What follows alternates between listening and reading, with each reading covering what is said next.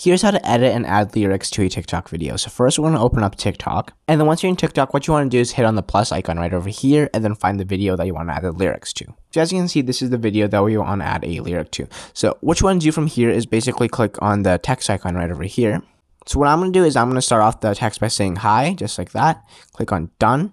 Next, what you want to do is add another text. So the key is actually to have different texts separately. So now the next thing I'm going to say is, what's up, bro? And now maybe I want to change the text to this color now. It looks cooler.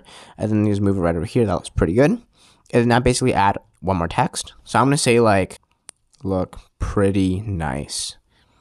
And now maybe I want the text to look like this, and I'm going to basically put it right over here. So now what you want to do is edit it. So we want to click on the first text that you had, click on set duration. And now as you can see, we can basically move it from the very end, which is right over here. And we maybe only want to set this duration all the way at the very beginning for like this much, for a really short amount of time. Now you want to take the second text and basically cut it off and put it exactly where the first text ended.